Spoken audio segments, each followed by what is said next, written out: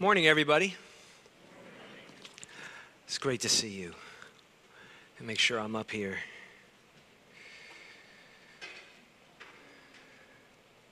Yes. No? We're good? Beautiful. We're on the air. Okay. Today's scripture reading is taken from Hebrews chapter 10, beginning in verse 19, going to verse 25. Therefore, brothers, since we have confidence to enter the most holy place by the blood of Jesus, by a new and living way open for us through the curtain that is his body, and since we have a great priest over the house of God, let us draw near to God with a sincere heart in full assurance of faith, having our hearts sprinkled to cleanse us from a guilty conscience, and having our bodies washed with pure water. Let us hold unswervingly to the hope we profess, for he who promised is faithful. And let us consider how we may spur one another on toward love and good deeds. Let us not give up meeting together, as some are in the habit of doing, but let us encourage one another, and all the more as you see the day approaching. And this is God's word. For several weeks, we've been asking the question, how do Christians live and how does the church survive in our changing culture? We've considered several things that the Bible says about this. Last, but not least, we're going to consider fellowship this morning. The New Testament has a concept called fellowship. It comes from the Greek word koinonia. And the Bible's idea of fellowship is something like a partnership. Christians are partners. The church is a community of partners in a distinctly different life and reality. And as biblical Christianity becomes alien to the culture in which we are living, Christians must pursue love-guided fellowship. Last week, Pastor Bill focused on loving our neighbors. He focused outwardly. This morning, we're going to focus inwardly on fellowship. Fellowship is not coffee and donuts, though I love coffee and donuts. Fellowship is, well, if you're a Christian, fellowship is your lifeline. If you're not a Christian, I encourage you to pay attention today. Christian fellowship, as the Bible describes it, is unlike anything that you've experienced up until this point in your life. And you may discover this morning that it's the very thing you lack and the exact thing that you need. Now, you may have noticed that the word fellowship doesn't appear in Hebrews chapter 10 while we were reading today. But Hebrews 10 will help us understand fellowship. We're going to see this morning, we're going to learn about the reality of fellowship. We're going to learn about the need for fellowship, and we're going to see that there is a way to fellowship. Okay? In the Bible, fellowship is reality. We need it, and there's a way to it. Now, the letter of Hebrews, it was written to Christians in the early church, Christians who were Jews. They were Jewish. They had come out of a Jewish background, ethnicity, way of life, and religion. And if you wanted to boil the entire letter of Hebrews down into a couple of statements, it would go something like this. The letter says, if you are a Jew, but you are following Christ, you have a new foundation. You have a new basis for faith. The basis of your faith is no longer the Old Testament law and the temple and the sacrificial system. Your new foundation is Jesus. Jesus is greater than all of that. Jesus fulfilled all of that. And in verses 19 through 21 of our passage this morning, the word since is very important in verse 19. Since we have confidence to enter the most holy place by the blood of Jesus, by a new and living way opened for us through the curtain, that is his body, and since we have a great priest over the house of God. Now I'll stop for a minute. What's happening right here is you get a summary of the entire letter of Hebrews. This kind of summarizes the entire thing. Jesus has drawn them near to God. So since, and there's all the ceremonial, temple, sacrificial language from the Old Testament. Since Jesus has brought them near to God, therefore is an important word too, in verse 19. Since all this is true, therefore, 3 commands. We read of 3 commands. And the first is found in verse 22. Let us draw near to God with a sincere heart in full assurance of faith. Christian faith trusts that God's no longer your enemy. God's our loving Father now. There's a second command in verse 23. Let us hold unswervingly to the hope we profess. Hold on, I lost my place in that verse. For he who promised is faithful. Okay, so Christian hope believes that God's going to keep his promises. There's a third command in verse 24. I'm sorry, where is it? I'm going in reverse. There we go. In verse 24, let us consider how we may spur one another on toward love and good deeds. Now, the original Greek is stronger. It's a bit more forceful. Instead of the English Bible says, let us consider how we may do this and that. The Greek reads, let us consider one another. It's a bit more specific. Let us consider one another. So what's happening here? You have 3 commands. The first 2 commands are vertical, okay? Draw near to God in faith and trust in God's promises. But the third command is horizontal. The third command is pay attention to one another. Draw near to God, trust in God's promises, pay attention to each other. So what do you see here? You see this very simple principle. Christianity thrives as we pursue faith and hope in community with each other. Christians are not meant to pursue faith and hope alone as individuals, but as a community. We pursue faith and hope together. That is fellowship. That's biblical fellowship. And the Bible stresses fellowship because Jesus doesn't simply save individuals. Of course he does, but Jesus saves a people. Jesus saves a new community, a new humanity. So fellowship in the Bible is a reality. You can't miss it. If you're reading the Bible with your eyes open, you're going to see fellowship again and again. But is it necessary? Can you live the Christian life without fellowship? My answer is simple, no. And if we don't like that, take it up with Jesus. Let's get together, send me an email, we'll talk. We'll just open the Bible and see what Jesus and his apostles have to say about fellowship. We need fellowship. If you notice verse 25, the Bible goes out of its way to give us a warning. Let us not give up meeting together, as some are in the habit of doing. What does this mean? Well, we know that the early Christians gathered weekly to worship together. They inherited that from the Jewish synagogue system. We also know that they shared in each other's lives. Read Acts chapter 2, you see the word fellowship, and you see fellowship described from there on in the New Testament. And the Greek word for give up, you see, he says, let us not give up. Well, the Greek there is one verb that means to forsake, to abandon, to neglect. So what the passage is saying is, don't abandon getting together to worship. Don't neglect fellowship. Don't forsake one another.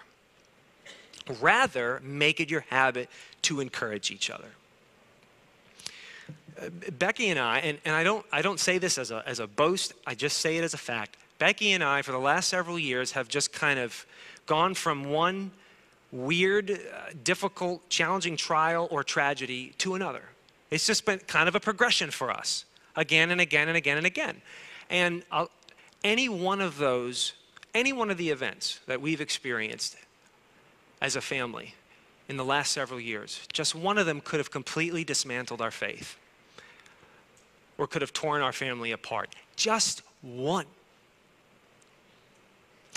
But time and time again, it was our fellowship with this church that held us firm in our faith and kept us from spiraling out of control and out of love and out of hope as we pursued many of you and as many of you pursued us.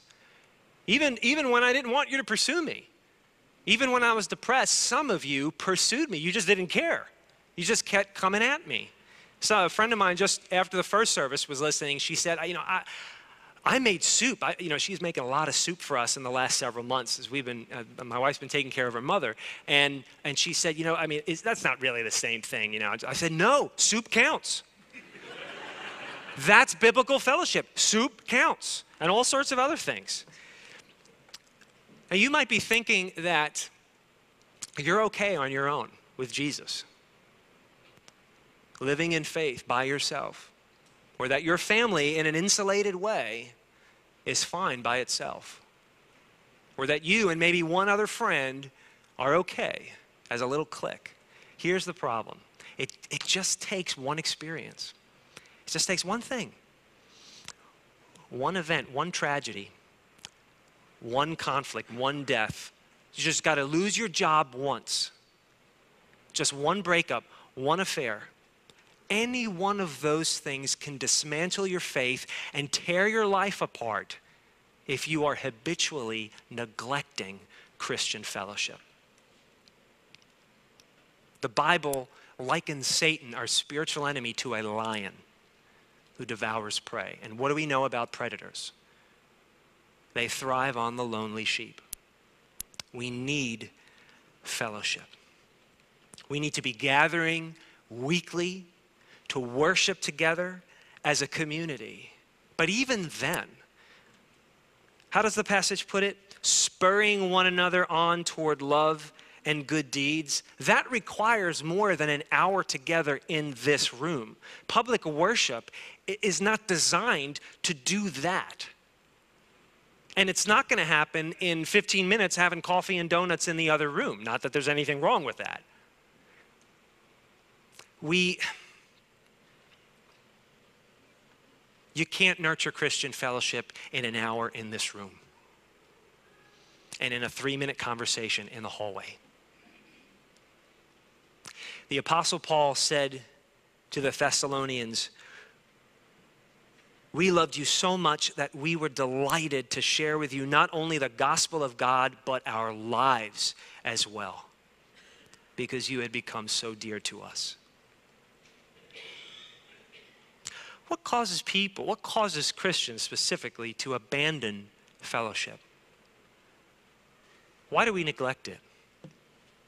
Well, maybe some of you are realizing now that you fit the description of verse 25, that you have been in the habit of neglecting fellowship. There's a variety of reasons. Some of us are just really busy, right? Life is busy, our culture is fast. We're tired. Our schedules are full. We're mentally drained, we're physically exhausted, we're emotionally spent. We don't have time for fellowship. Some of you are highly introverted. Right? That's okay, but when you're highly introverted, it's hard to reach out to people, isn't it? It's hard to make connections. Some of you are wounded. Some people take a step of faith, reach out, develop relationships in a church, and they get stung, they get wounded. People find out about them, get to know the truth about them, get close to them, and people judge them. People mistreat them. You see the ugly things about life and ministry. And so you're wounded, and you don't want to extend yourself anymore. Some people are just depressed, and when you're depressed, you practically can't reach out, and you don't want people reaching in. There are so many reasons. But one way or another, you find a way to follow Jesus without his church. You find a way around the church in order to practice your faith. You huddle in as a family, and you don't rely on or trust anybody else but your spouse or your family or one friend. Or even, think about this, you rely solely on your parachurch ministry. You know what a parachurch ministry is? Is that a word you hear often, parachurch? It's very simple. It's any Christian organization or institution that is not the church.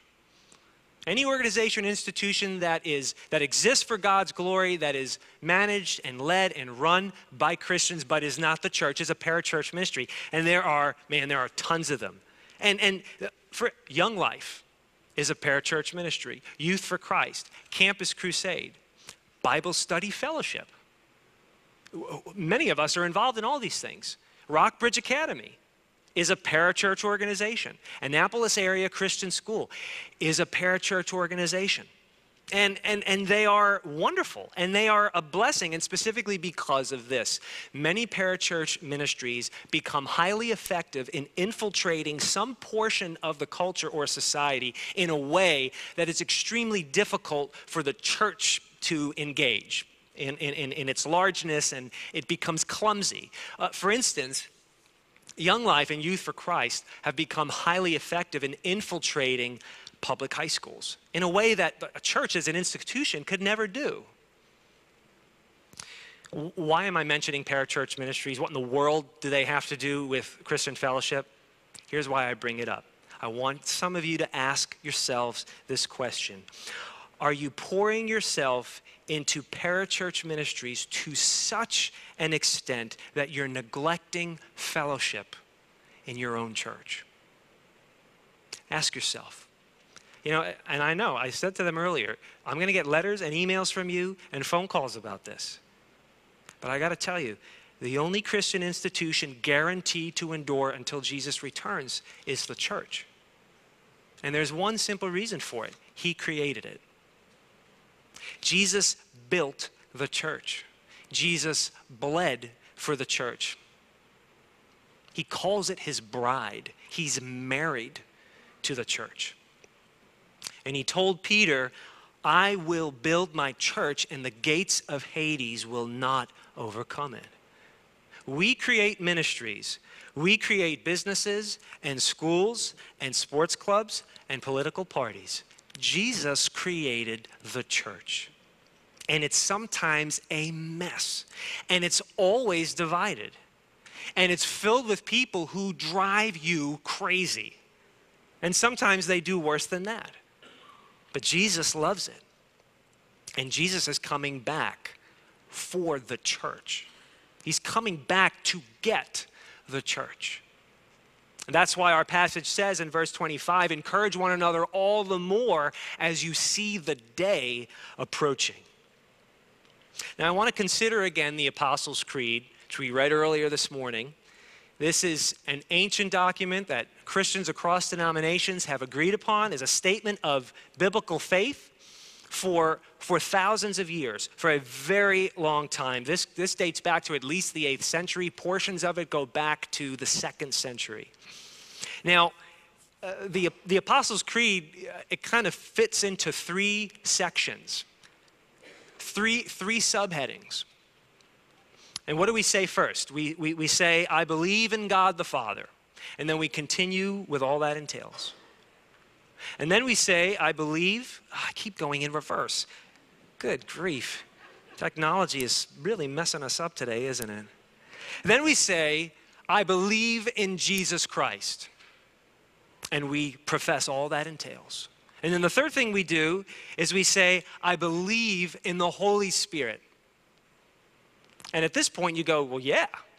I mean, this is the biblical God. This is the Christian triune God. Of course, yes, of course we believe it. We believe all of this. This is what we all believe.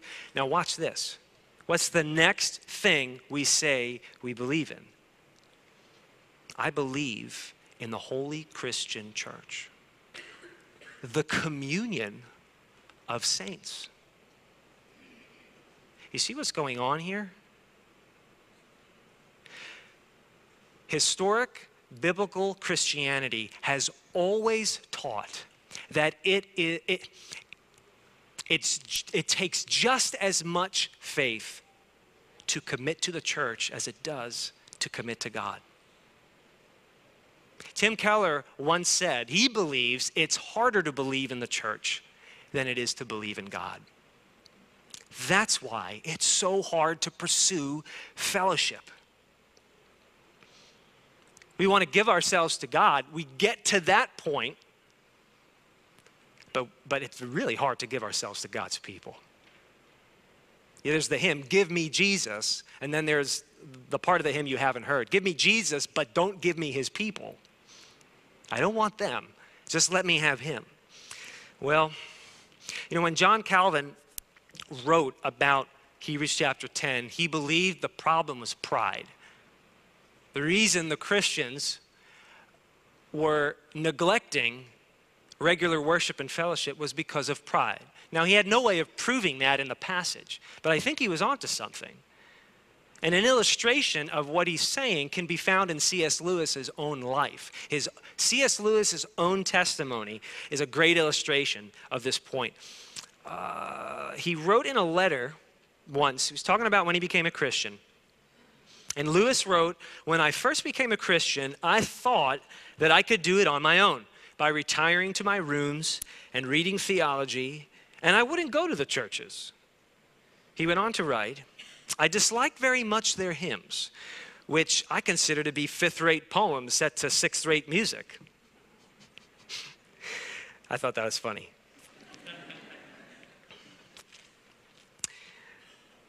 But as I went on, I saw the great merit of it.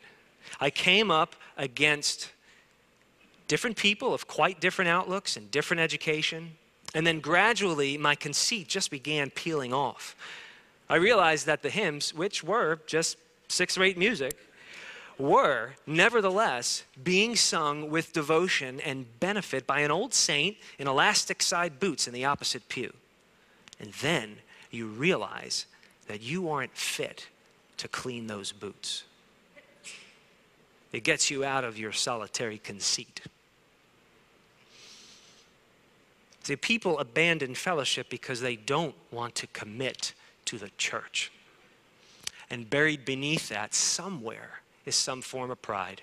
It is so easy to be embarrassed by the church. It is so easy to be embarrassed and repulsed by the people in the pews around you. It's very much like living in a family. It's very much like having brothers and sisters you're embarrassed about when you go to the mall. Yeah, those are just, crazy people in my family. Anyway, back to that job interview I was talking about. Yeah, I'm a Christian, but I'm way cooler than these people. Jesus said to Peter, "Do you love me?" He asked Peter 3 times, "Do you love me?" And 3 times Peter said, "Yes, I do." Jesus said, "You love me? Feed my sheep." And it was Paul, the Apostle Paul, who said to the Corinthians, 3 things remain: faith, hope, and love, but the greatest of these is love. Do you notice that this famous faith, hope, love formula is also found in Hebrews chapter 10? It's right there in our passage today. 3 commands: draw near to God in faith, hold unswervingly to hope, and spur one another on toward love. Faith, hope, love. Hebrews chapter 10. So if you're neglecting the church and its people, you may have the same problem the Corinthians had. You have faith, you have hope, you lack love. And friends, without love, there is no fellowship. It will not exist apart from love. But there is a way. There is a way to fellowship. And I'm going to suggest today that it's prayer. I'm going to suggest that we as a people, we as a community, pray that God gives us the kind of love for this church that Jesus has for it. If you're visiting, pray for some other church where you worship. But if this is your place, if we are your people, then let's pray that God gives us a love for this church that Jesus has for it. You love your family? Good. You love your friends? Good. You love your sports clubs? You love Bible study fellowship? Good. You love your country? Good. Do you love the church? Do you love your church? That takes faith. And Jesus does. Jesus loves it.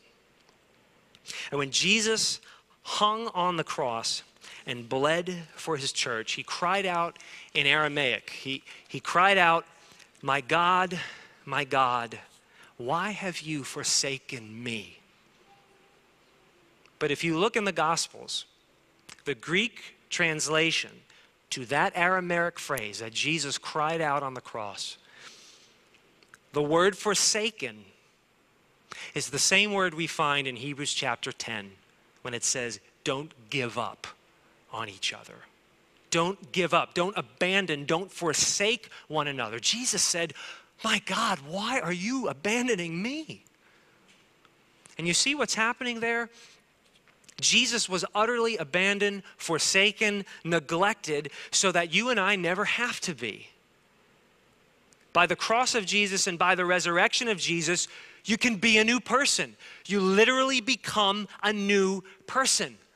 And Jesus gives you, he empowers you with the faith to draw near to God for the first time and forever. And Jesus gives you, empowers you with a love for his people. When I got to know Becky in college, she at the time was working for Resident Life. She was a paid mentor for a hall of freshman girls. So she lived in a girls' dormitory, and she was a mentor she was a student mentor for the entire floor. And as I got to know Becky, I had to share Becky with a floor of freshman girls, much to my dismay at first. One of those girls committed suicide that year. Some of those girls became Christians. But I had to share Becky with all of them. And I very quickly discovered if I'm going to love her, I'm going to need to commit to them. I'm not going to marry them. I'm going to marry her. But I need to commit myself to her people because she's committed to them. You understand? Following Jesus is very much like that. Jesus draws you in. He captures you with his unconditional love. And he gives himself fully to you. And when you get Jesus, you get me. Sorry. And when I got Jesus, I got you. And John got George. And Bill got Dale. And Chris got Lauren. And Dave got Naomi. You follow Jesus, you learn to love him, and he gives you a love for his people, and they learn how to love you. Anything less, friends, is not Christianity. It was the psalmist who said, how good and pleasant it is when brothers live together in unity. For there the Lord bestows his blessing, even life evermore. As biblical Christianity becomes an alien idea in our culture, as it becomes an alien worldview and lifestyle and reality and existence, we must pursue love-guided fellowship. So let's ask Jesus to give us his love for each other, his love for this church. Jesus created the church. It's going to be here until he comes back. Every single one of us needs the church, and the church needs every single one of us. We are the church. And let's pray.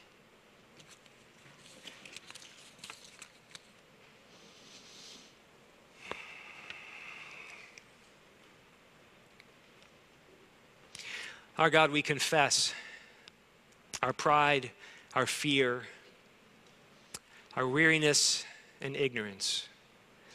it is hard to love your people. They embarrass us. They disappoint us. They discourage us. We don't understand some of them. We are afraid of some of them. And we'd rather not be around them. We have refused to call your people our people.